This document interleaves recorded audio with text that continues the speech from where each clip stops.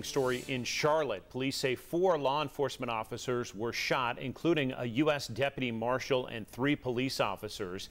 This is a look near the scene in East Charlotte from just moments ago. Charlotte police say a task force with the U.S. Marshals was in the area when someone started shooting at them. Again, they say 4 law enforcement officers were shot.